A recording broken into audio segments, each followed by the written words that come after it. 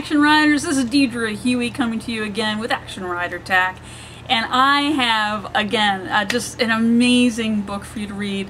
I just finished this book, and truly, truly inspiring.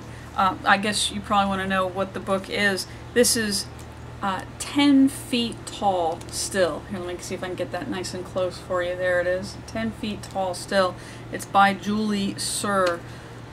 Wow, what an amazing book. She started riding at the age of 8, and when she was 20, she left riding horses to raise a family. And, you know, we've done that. I mean, a lot of you watching this have done that. You leave the world that you love to start a new love, which is your family, your marriage, and raising kids. And for 20 years, she just dreamed about the horses.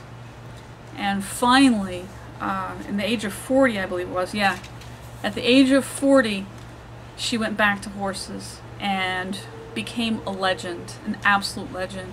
It's about her failures, it's about her exciting adventures. She traveled and rode horses on 6 continents. Truly an amazing woman. One of the testimonials on the back here is by Becky Hart. She's a 3-time world endurance champion. She says, Julie Suhr is an inspiration to all endurance riders. Every one of us said at one time or another, I want to be like Julie when I'm 75. This book about a remarkable woman and her horses is well worth reading.